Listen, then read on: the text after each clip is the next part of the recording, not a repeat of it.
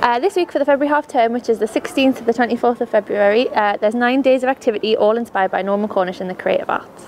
So around the museum you can get joined in all our different areas. At Peterlee you can enjoy some traditional quilling, some sketching and some samplers. In the 1940s farm we've got creative activities inspired by Make Do Amend. In the pit village we've got sketching and booty wear, as well as a big mural hidden in the chapel, so make sure you pop along and see what's going on there. And in the town you can use a printing block inspired by William Morris, as well as painting a horse at the fairground. So Norman Cornish is one of the most celebrated North East artists of the 20th century. He was born in 1919 in Spennymoor, so this year would have been his 100th anniversary year.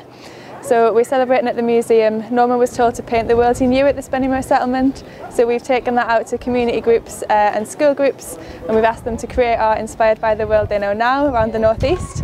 And we're also exploring in our period areas across the museum how people were creative in their own times. So as part of Remake and Beamish, we're building a recreation of Norman's former home at 33 Bishop's Close Street in Spennymoor, where the family lived in the 1950s. So that'll tell the story of Norman as an artist, but also the story of Spennymoor and the Spennymoor Settlement. As part of Remake and Beamish, we've included some activities inspired by the 1950s and Norman over February half term, including number 6 Ravensworth Terrace, where you can have a go at some collaborative art inspired by Norman, and our displays in the Masonic Hall.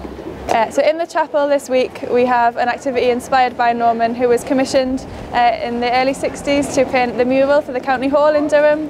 So he painted that in secret in St Andrew's Church in Spennymoor. So we've been inspired by that to create our own mural, so visitors can pop along and put their own faces into that mural in the chapel. As with all daytime events at Beamish Museum, you can use your unlimited pass to come to all 9 days of February half term.